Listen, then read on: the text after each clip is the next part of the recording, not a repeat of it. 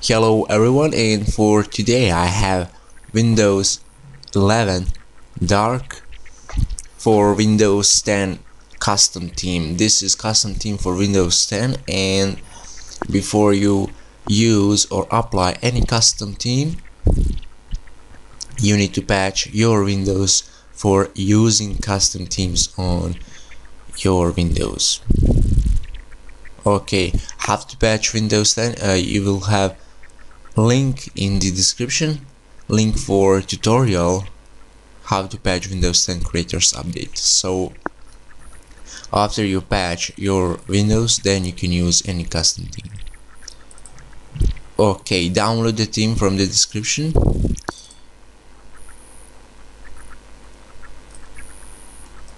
You have icon pack, you have theme, and this is preview of the theme. Go to the folder, copy this, go to this PC, local disk C, Windows, resources, themes, and paste it here. Okay, after you paste it, go to personalize, go to the themes, and here is the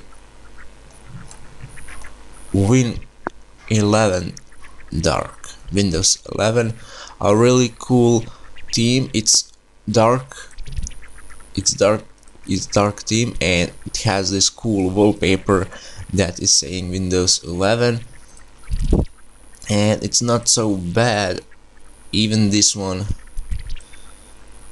window is a little bit changed. You can see that in the left up corner you don't have anything, and also here it's all empty, so it's really great theme.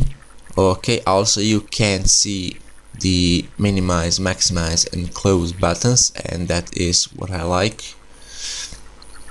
Okay, now I will run system transparency. This is application that will allow you to have glass effect on your Windows.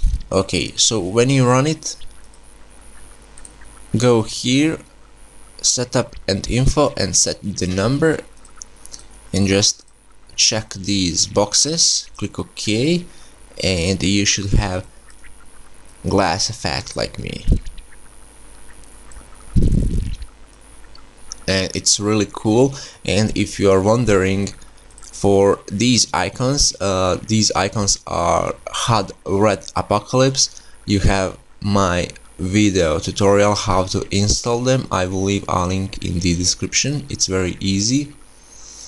Also in this folder you have icon pack, so it says rename it to the exe, so I will just rename this to exe. Yes, and you have this icon pack if you want to install this icon pack. But I will not install this because I have already my custom icons and they are fitting to the theme.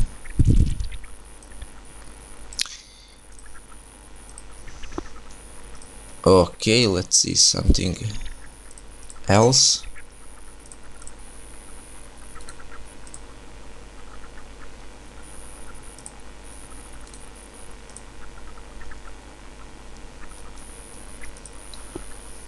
Okay, really cool, and it's really great.